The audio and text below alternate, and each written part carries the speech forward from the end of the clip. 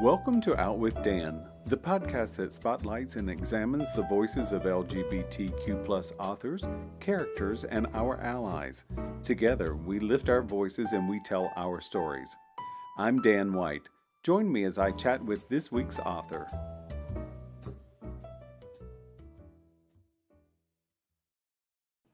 Hello, and welcome back to Out with Dan. Today, I'm excited to talk to Jacqueline Winspear, a New York Times best-selling author, about her book that is being published today, The White Lady. Welcome, Jacqueline. Hello, and thank you for having me. Thank you. It is. This book is amazing. It is just amazing. I love books that have strong women. Mm-hmm. And the women in this book, you have managed to imbue with such qualities and such grace. There's some really great women, and there's some women that are not so great. Did you set out specifically to write a book about strong women? That is something that, when we spoke earlier, it comes out quite organically. I'm interested in strong women, but it's not so much the strong woman. It's the woman who shows strength, because we are all made up of, our strengths and what could be perceived as our weaknesses. And it's only the presence of one that makes us understand the other. I can remember someone talking once about courage and saying, no, it's only the potential for cowardice that gives us the word courage, But what I am interested in is ordinary people going through extraordinary times, and how people can be taken out of the world that they think they're going to live and be plunged into something else. And I'm particularly interested in people, both men and women, enduring a time of war. And what I wanted to do with this book was take a woman from girlhood through to womanhood, through 2 world wars, in which she's certainly not a passive observer. She's actually been trained in the art of killing. It is something that before I read this book, I was thinking about my grandmother, who was born in 1907 and who lived through 2 world wars and Depression. And then comes along your book, and your main character, Elinor White, lives in that same time period. How extraordinary, at this point in life, we're so blessed that we're not in world wars. We have wars, but we are not. Well, I agree with you there, but maybe not quite the same battlefield as World War I and World War II. But your character, Elinor White, is in both of them. Can you give us a little idea of who Elinor is? Well, I'll tell you how she came about, and we'll take it from there. And by the way, just to sort of frame this, I've always been really interested, as I said, in women's history and the stories of women, particularly women having to endure difficult times, whether it's the Depression, whether it's personal difficulties, all manner. But the generation that really fascinated me was the World War I generation of women in Britain and indeed the rest of Europe. They were the first generation of women to go to war in huge numbers in modern times. And during that time of war, particularly in Britain, there was not a field of endeavor left untouched by a woman's hand. But here's how, and I've also discovering Elinor, although she didn't have that name when I first came across her, I guess piqued my interest in secrecy and people that live in secret. When I was 3 years old, my parents lived in a very rural area in Kent, and they lived in what was called a tied cottage, which was actually tied to my mother's job. And that was the way that farming went for centuries, that you got a cottage if you were a farm worker. And my mother was the bookkeeper for 4 farms under the tenancy of one farmer. And it was a local farm, and he had his office there. And so my dad worked on another farm at the time. And then we would, my mum and I would walk down to the farm every day through the woods, because it was right on the edge of this massive forest. And occasionally we would see this woman walking into town or into the village, or just walking. And she sort of fascinated me, because my mum was a fairly friendly lady, and she would say, "Good morning." And this woman would sort of mumble, and she would have hat pulled down, collar up. And then one day I decided to chime in, "Good morning." And she responded with a very positive smile and everything. And as we walked up the road, and my mum, by the way, there was no baby talk in our house. There was a, a story was a story. You just had to rise to the occasion. 3 years old, Wuthering Heights. We're not going to mess around with Thomas the Tank Engine. and anyway, as we got up the road, I can still see this day. My mum leaned down to me and said, "She's one of those women who parachuted into France during the war." And I said, "What's parachute?" And that's when I think she decided that this was maybe a story for another time. But I never forgot that, because it seemed, there was this weird word, parachute, attached to this woman who lived in what was called a grace and favor house on this estate, which was a massive area of woodland and old houses and so on. But then it was referred to as Crown land, even though it was owned, so it's managed by Forestry England. And the Grace and Favor home was a home given to someone who has served the crown in some way. And often, you think former ladies in waiting, former this, former that, to live in for the rest of their lives. And I never forgot her. And then, it wasn't too many more years before delving into women's history, and we're talking 12, 13, I really came to understand what it meant that these women, were resistance operatives. Here's a story. When I was about, I guess, 9 or 10, we had a disused railway line near us. One of my favorite games that no one else really wanted to play was to pretend we were resistance agents. We were running along the railway line. And if a light aircraft happened to fly over, which occasionally it did, being a rural area, it added to the game. We'd run into the forest and we'd be hiding and about pretend weapons and so on, living in secret. It is, and what a wonderful thing to be able to use your imagination. But here is someone who sparked something when you were young that stayed with you. It was something that was so wonderful, and then you've developed it into a story, and a story of a resistance fighter. And that's what Elinor does. Her mother is approached by Isabel, who is a resistance fighter, and sort of takes the family in and teaches them to do the things that need to be done. And these were things that really did need to be done, because it's not fun and games. It's serious business when it's war. It's serious, very serious business. And I always wanted to, and I've done this with my series, taking a woman through, 2 world wars, who is not, a killer, a resistance operative, or and so on. Well, it's not just one woman; it's a cast of characters, and perhaps not just war, but the events of their day. But I really wanted to see if I could take this woman through 2 world wars, from girlhood to womanhood, which is quite difficult. And when one of the things that sparked that was a question that I had for myself. And that was to do with my grandfather, who was severely wounded at the Battle of the Somme in 1916. He was shell-shocked, gassed, and he was still removing shrapnel from his legs when he died at the age of 77. Wow. And I can remember thinking, there is a man who was wounded by war. And how did he feel when he saw his sons in uniform in the Second World War? My dad at 18 years old being trained to be an explosives expert, another son on the beaches of Dunkirk waiting to be brought out. How did he feel? And I wondered about that. How does it feel to face another war when you've been through one war? And I never knew how I was going to do that with a young woman, and a girl, not she's 10 when the war starts, First World War. And it was when I was doing some research for my book, A Lesson in Secrets, I delved into sort of intelligence in wartime, in the First World War, discovered the huge part that women played.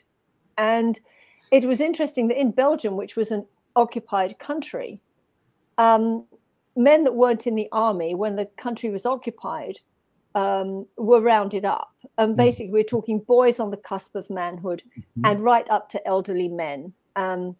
They were taken away and they were either shot or they sent to work camps. So what did that leave? Mainly, not exclusively, but mainly, it was women and girls. Sure. And there was the organization La Dame Blanche, which means the White Lady, and was bankrolled by the British from a base in the Netherlands. And girls and women were engaged in, all manner of resistance activity, including sabotage and intelligence gathering, and indeed, as necessary, killing. And then I knew I had it. I knew I had my girl. And but she is half English, half Belgian, and so that's how she becomes involved in La Dame Blanche, is because she's stuck in Belgium, and at a very young age is exposed to killing.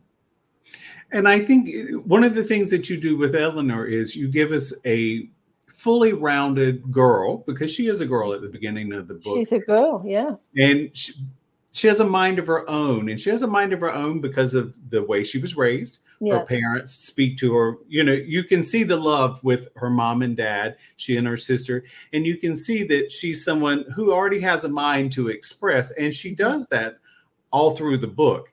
And it's a nice thing not to see. It's nice to see a child that's strong already. And then, of course, that is one thing that when you're in the resistance, someone like Isabel who comes along, they can see that strength in a child. And of course, sadly or greatly, it's exploited. It isn't something that, it's almost something that has to happen. Because if you don't participate in your life, life often runs over you. And that's very simple, but it must be magnified a million times during a wartime. And I think that this is it, that her family, her mother, they're devastated because they know their father, who's joined the Belgian army, is not coming back. No. And they realize they have to do something for the country and for themselves, because they have a fairly ruthless occupier. And they have to get on and be part of that. And yes, one of the things is that, Eleanor's father has the two daughters, Eleanor and Cecily, and he said, I want to raise daughters with sharp elbows, and my little Amazons, and then you get this conflict between her and her sister, who's more of a teenager and is driving everybody nuts, and or about to, she's in that phase, and they choose to go forward, and they choose to do their bit, as they say in Britain. And as we see the book progress, not only in World War I, but then Elinor plays a part in World War II. And I must say that I was so pleased that she still had her spirit about her. She was not broken. She had a part to play. And I love the fact that she was definitely a natural born leader and was not afraid to stand up, because we all know that even today in 2003, women are often behind men in the world. Whereas Elinor is seen to be behind men. Yes, thank you, Jacqueline. I appreciate that question. Yes, or men try to keep women down. Not all men, but some do. But here is someone who is a natural born leader. She's also someone who takes care of business, to put it a nice way. And she stands up to Steve in a lot of ways, as we see through the book. He's a character who is maybe on equal footing as far as the intelligence community goes, but she's not a wallflower. And she has ideas that she runs with. And I really enjoyed seeing that progression and seeing the fact that she was not afraid to stand up for what she believed in. She's out of her shoes a bit, because she's in, you know, the milieu that she's in at the moment is sort of post-war London and the world of organized crime. And, you know, she knows she doesn't know that world, but she knows enough to know that it is a war, a different kind Yes. of war. And, you know, while Elinor, you know, she does her bit, you know, she didn't want to come back into war work in World War II. She had made a life for herself despite the tragedies that had unfolded. And it was a life with a lot of rhythm to it. And I think we all look for life's rhythms, and Yes. wartime throws that rhythm right out. And in fact, that's one of the things that, quote unquote, you know, got Britain through the war, was the fact that people would still get up and go to work the next morning, you know, after a bombing, and saw terrible things on the way, because that's just what people did. But she does have that. She's very resolute, and she knows that she has what she has gone through before, and because of that, she knows she can do it again. It doesn't always make it easy for her. No. It doesn't, because she does bear scars, and the scars hurt. And so, yeah, that's she's with Steve. She's angry with him. She's frustrated by him. She's angry with him, but she knows at one point she needs him. Yes, and I liked that anger and that frustration, because it really, it was what I would think she would be. Because, you know, we find out a lot of things as the book goes along. We find out secrets are a big thing, and secrets are the things that in real life harm us a lot. Yes. You know, and she has to come to face with her own fears and where she has been in her life and where she may go in the future. And you give us that, we see that insight, and we feel her fear and her frustration, but we also see her strength and her resolution. She's determined. She's very determined to do what she set out to do, which is to help her neighbors along the street. And I can't give away too much of the story there, but and she's and we find out why she has been compelled to do this. Yes. And she is putting her life at risk in doing that. And she is in a world about which she knows very little, except she understands killing. She understands deception. And she comes to understand even more about deception, and this deception between sort of governments and the deception involved in crime, and you know, that sort of ambiguity that war is a crime, and crime can be a war. It is true, and it's one of those things that we see in your book. We see the correlation between the police and the crime and the intelligence gathering and spies. And, you know, Elinor has been a spy her whole life in one way or another. Exactly. And we see that childhood trauma or that childhood experience, how it follows her through life. And I just, once again, she stays so true to her character. And that is something that is so interesting as a reader. You know, it's interesting you should observe that, because I mean, that's how I wrote it. It's like that she knows where her roots are, and she understands in a way, you know, her hypervigilance. And hypervigilance is something that often goes with people who've been through a traumatic event. It's you know, you're trying to look round the corner for the next bad thing that's happened, but you can't see around the corner, but you keep looking at the corner. Yes. And you know, even in her cottage, when she gets up in the morning, she gets her binoculars out and she looks out of her back garden across to the fields, and she looks at the woodland and scans the woodland and sees the farmer, you know, plowing his field, and she sees all that's going on. And what is she looking for? She's looking for someone coming for her, because that will never leave her. And it goes back to the sense that she has that because of what she's been engaged in the First World War, that fate will come for her, that the piper must be paid. And she feels that very deeply. And we see a person who has great morals. She understands that she has done some things in her life that needed to be done at the time they were done. But you see this person who isn't a sociopath, or you see a person who understands their position in what's going on in the world, and it still is something that she lives with every day. And that was it was, as a reader, you really could champion Elinor White. At least I did. I want her on my team. Absolutely. And you know, one of the things I feel is that we, when we look back at events, we give finite dates.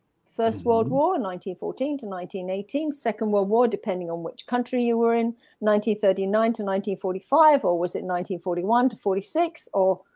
And then you look back in history, and you know, there was the Great Depression, boom, and they'll give it a number. We look at our times now, they'll give it a number. But, you know, that didn't work for my grandfather, because he was still removing that shrapnel from his legs in 1966. You know, 50 years after he ran across no man's land. And so, you know, in reality, people live with the traumas that have gone before. The traumas, and you know, you can see that today when you walk down a city street and you see a guy of a certain age in a wheelchair, no legs, and he's a Vietnam vet. And he could clearly, and I say he because, you know, most of the people in actual combat were men, and nowadays in combat there are men and women. But yeah, his war never stopped. His war never goes away. No. And for the, you know, the nurses, I can remember years ago reading a book called Nam by Mark Baker, and it followed a series of characters. It didn't give you their names, but from boot camp through to deployment through to life afterwards. And there was one woman in it, and it was after the war, and she had 2 kids, and she was in the kitchen.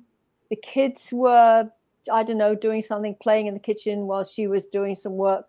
And she heard a helicopter come over. She dropped everything and ran outside. And her kids thought, where's she going? You know, because that had been in her training. You hear a helicopter and you run because it's incoming wounded.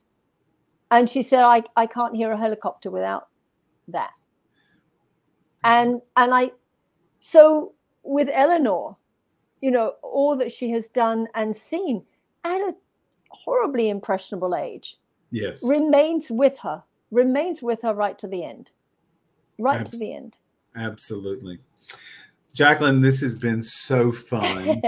Really, this has been so fun. The book is called The White Lady, and I love the cover. It is just magnificent. Isn't it gorgeous? Yeah, I mean, this is Andrew Davidson is the artist craftsman. There's a lot of light in my room. There we go. And this is a woodcut. I explained that to you earlier. Yes. And the creative director, a guy called Archie Ferguson, he just pulled it all together. And I mean, it's just so lovely. I mean, I just want to run my hands over it all the time. It came out just as I hoped it would. Yeah, thank you very much. I know about this, but will you share your website with the audience? Sure. It's JacquelineWinspear.com. So it's first name, last name.com. And a couple of interesting places. There's if you hit the link to newsletter and go down, there's my newsletter archive. And in my newsletters, I write about the underpinnings of the books that I've written. I do about 4 publication, 4 or 5 newsletters. And for this one, I've written about organized crime in London in 1947. And I've written about the origins of the title. And because there are several threads there. And one of them is, I mentioned La Dame Blanche. The reason the organization was called La Dame Blanche, the White Lady, there's a white lady in the mythology of almost every country in the world, from Scandinavia, the Africans, through Africa and Asia, Europe. But a white lady in mythology, was said to have brought down the house of Hohenzollern. I think it was the Hohenzollern dynasty, of which the Kaiser was a descendant. Oh, okay. So what they were called White Lady, to bring down the Germans, bring down the Kaiser's army. I love it. Yeah, and of course we have Elinor White, who locally was known as that White Lady, you know, and of course her Belgian name was De Witt, which means roughly the same thing. It all ties in. Thank you so much for joining me, Jacqueline. This has been wonderful. You're welcome back anytime you will come back. Yeah, well, thank you very much for inviting me to talk to you today. It's very kind of you. Thank you very much. My pleasure. Hang on for me just a moment. Will do. Thanks. Thank you for joining me for this week's episode of Out with Dan. You can find more information about this podcast and its host at outwithdan.com. on Twitter at OutWithDan, and on Instagram and Facebook at GoOutWithDan. This podcast is hosted by Authors on the Air Global Radio Network, and the theme music is provided by bensound.com. Join us again soon for the next episode of Out with Dan.